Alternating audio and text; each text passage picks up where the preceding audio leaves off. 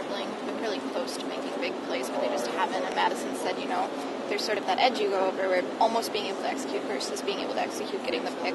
Obviously, you're a guy that can get the pick. Do you talk to them after plays like that where it's just time, it's just focus? Oh, absolutely. I mean, you got to let it run its course. And, as a competitor, he's going to have his ups and downs. He's going to feel some type of way about the play. I just try to get him, whenever we come in for the next practice, which may be Sunday or Monday or Tuesday, and just try to talk to him. If it's nothing more than, seeing him on campus. If I get a hold of him on campus and just talk to him, see where his head at, make sure he's okay. Because, he's a freshman and it's hard. You got to establish confidence to play corner. And if you don't establish any confidence, you're never going to play up to your ability. So just making sure that he has his confidence back, which he does, he'll be fine.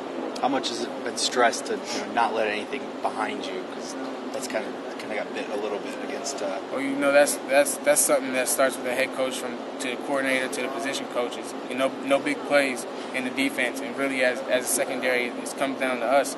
No big plays. So because we are the last line of defense, so it's definitely stress every day to us.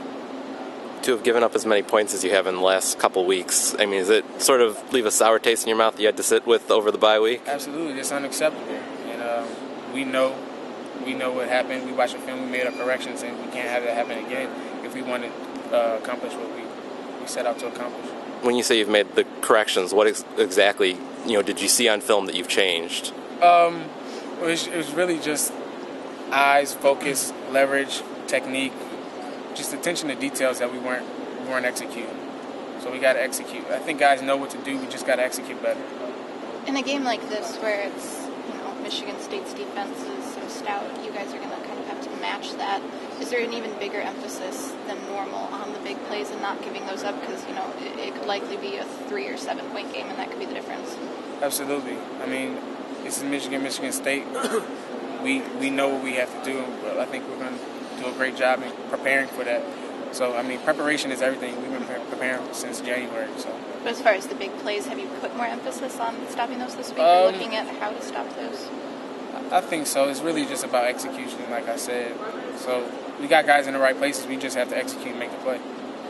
Blake, what was your initiation to this rivalry? Was there a moment in the 11 game that you said, whoa? I think just getting off the bus for me. Because we hadn't been to many away games that season. And just riding into East Lansing and getting off the bus really was an eye-opener for me.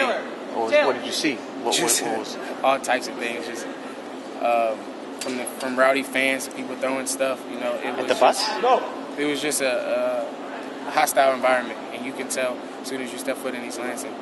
And that was really one of the first games I saw significant time as a freshman. And it's something that you understood quickly. If you didn't know coming into the game, you understood quickly.